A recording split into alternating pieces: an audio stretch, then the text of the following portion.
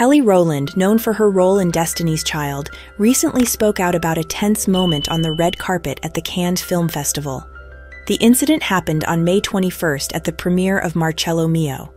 Kelly, wearing a stunning red gown by Annamica Canna and a Masica necklace, seemed to get into a heated exchange with a woman in a black suit and earpiece at the top of the Palais des Festivals staircase. As Kelly posed for photographers on the steps, the woman and several ushers moved in, appearing to steer her towards the building's entrance.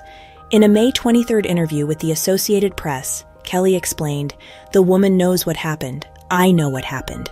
I have boundaries and I stand by them. That's it." Kelly hinted at possible discrimination, noting that other women on the red carpet who didn't look like her were not treated the same way. "I stood my ground and she felt like she had to stand hers," Kelly said. Despite the awkward encounter, Kelly didn't let it spoil her experience at Cannes. She returned to the red carpet the next day for the premiere of The Count of Monte-Cristo.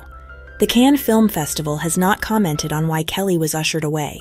Celeb Craze Showbiz has reached out for clarification but hasn't received a response. Thanks for watching.